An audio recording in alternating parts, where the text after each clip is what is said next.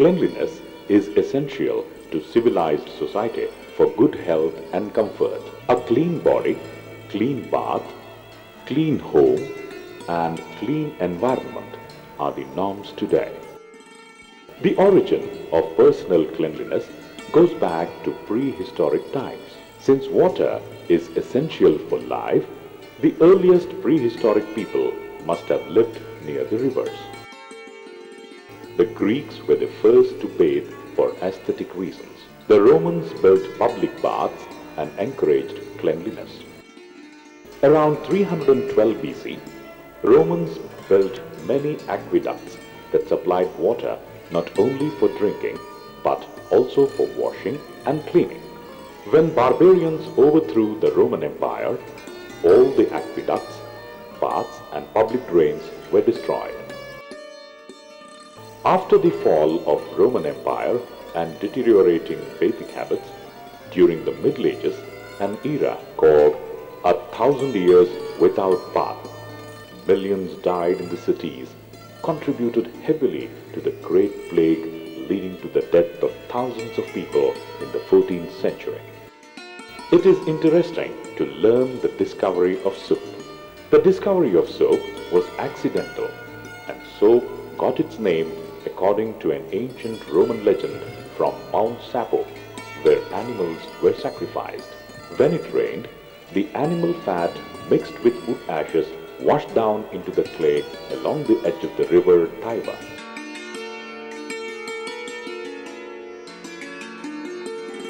Women found that applying this clay mixture to their laundry made their wash cleaner with much less effort. This led to the production of soap. Major breakthrough in soap technology and the earliest English patent to soap making was granted in 1622.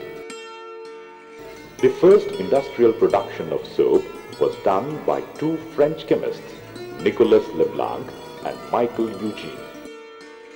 These chemists laid the foundation for industrial soap production. Leblanc in 1791 developed Leblanc process for caustic soda and used common salt to produce soda ash, an active ingredient that combines with fat to form soap, and this resulted in a real impetus to soap production. But the real breakthrough in soap technology came in 1811 when Michael Eugene Chevrier discovered that soap contained several different fatty acids and glycerin, established the scientific basis for both fat and soap chemistry. The process of converting fats into soap by treating them with an alkali is called saponification or soap making. The fat molecules used for soap making were actually triglycerides, one molecule of glycerin chemically combined with 3 molecules of fatty acids. The animal fats include tallow, lard and fish oil. Even today, in Western countries, animal tallow, lard, that is pig's fat with coconut or palm kernel oil in the ratio of 90:10, 80:20 or 70:30 are used to produce soap. In India, use of animal fat has been banned since 1983 and fat has been replaced by rice bran oil, neem oil, fish oil, karanja oil and many other minor oils. But unfortunately, all these oils had their own intrinsic problems. To overcome such problems, currently fat blends consisting of palm fatty acid distillate, palm kernel fatty acid distillate in the ratio of 80:20, 80:30, either in the crude form or distilled form are used. The blend should have titer in the range of 40 to 42 degrees centigrade to make a firm toilet soap bar with optimum solubility and lather. Let us now go to Karnataka Soaps and Detergents Limited, located in Yeshwantpur, Bangalore, diagonally opposite to the famous ISKCON temple, to study the manufacture of soap.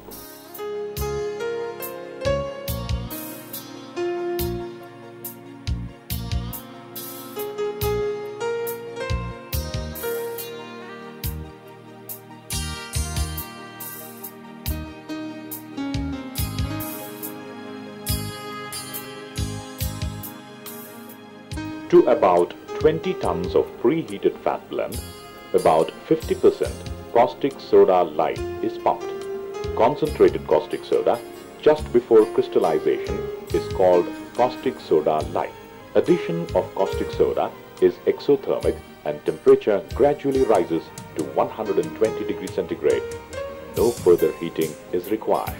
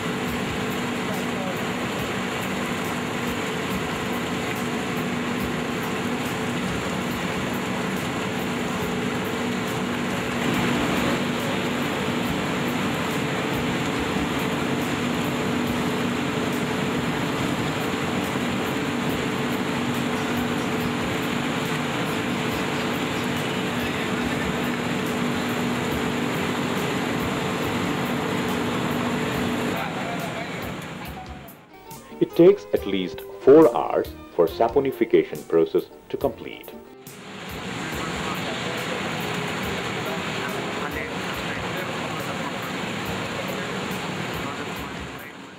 To this, 2% salt solution is added and allowed to settle down for 8 hours.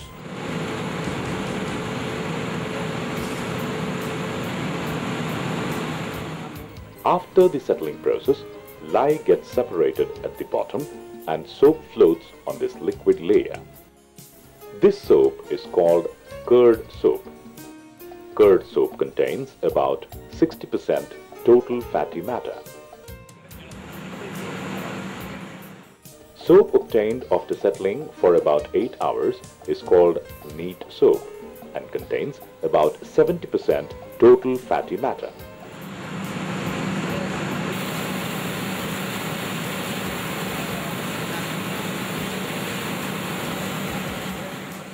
Neat soap containing high percentage of moisture being unsuitable for toilet bar production should be dried and therefore sent to drying plant.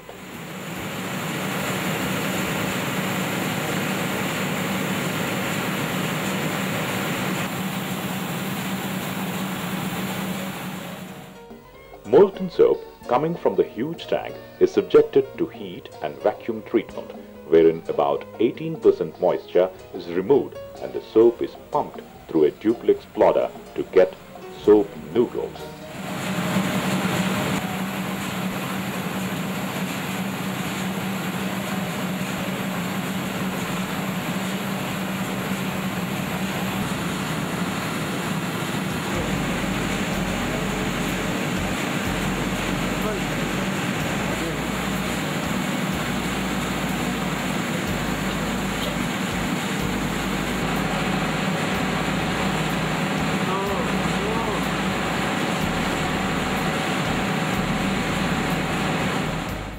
Soap noodles are then sent for finishing, where for every 100 kg of soap noodles, first color is added.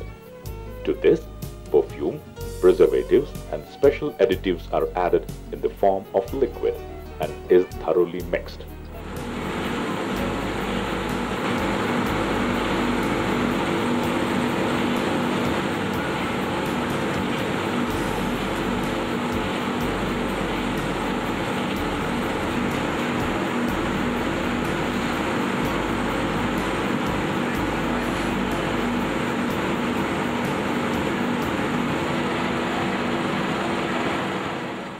The colored and flavored noodles are subjected to milling operations using 3-roll mill and pie-roll mill to get fine homogeneous ribbon of the soap.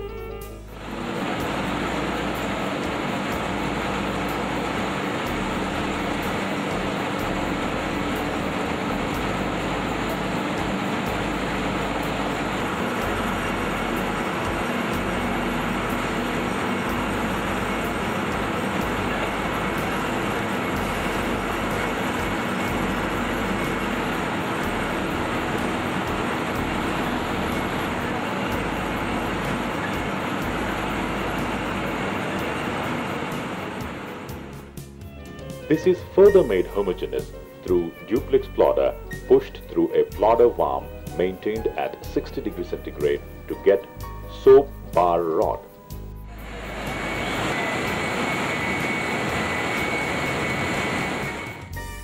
The bar is then cut into billets of proper size and then sent to the stamping machine.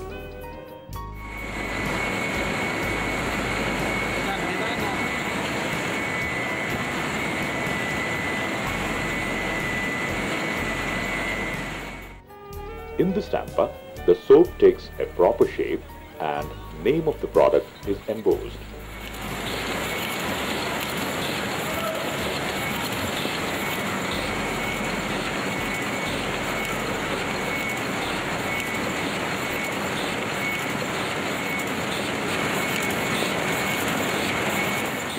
Waste arising out of the stamping unit is recycled through duplex plodder.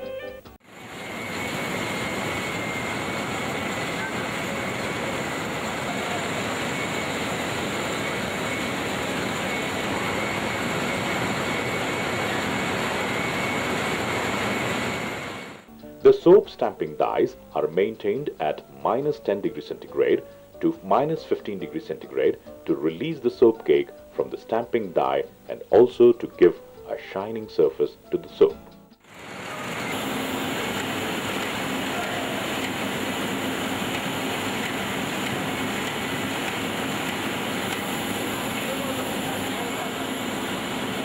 Soap now reaches the final packing stage, which is automatic or semi-automatic or manual process.